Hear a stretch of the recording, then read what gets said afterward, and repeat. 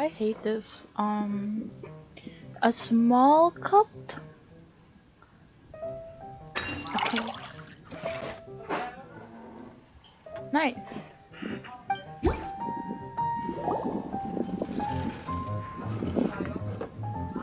Oh, this tastes pretty good.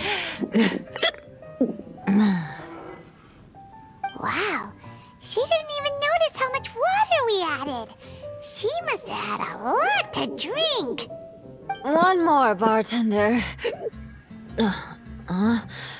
Oh, wait. It's you guys?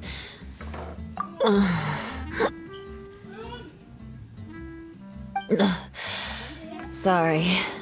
I just came here from the cat's tail.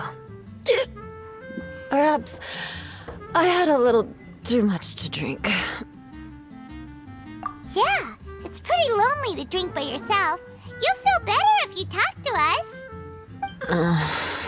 I suppose I always do drink alone. As long as I'm in Mondstadt, I'll never be welcome at taverns.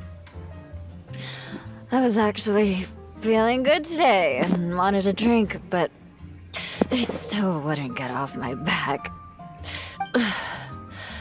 Tell me, how did you manage to make so many friends? People always sound so appreciative and are always smiling when they talk about you. But as for me, just mentioning my family name is enough to make everyone...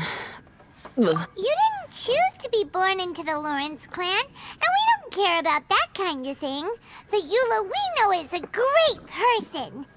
But you don't like being straightforward. You always pretend to hold a grudge, and you try to hide your tenderness away from everyone.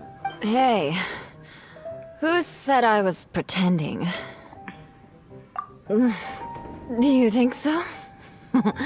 It's impossible to imagine. Even when I'm this drunk.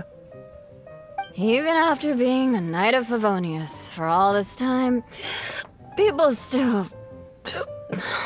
Oh, right! Tontif Bard said something wise like that, too. Just be yourself, Eula, and keep moving forward. Sooner or later, you'll change what people think about the Lawrence clan. Okay. I should go now. No need. I want to remember what you said. And I won't be able to think about anything else until I write everything down. Eula sure is a lot more open after a few drinks. But it does feel like something's missing without her signature revenge line.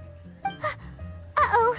When she wakes up in the morning, do you think she'll come threatening us to forget what happened today?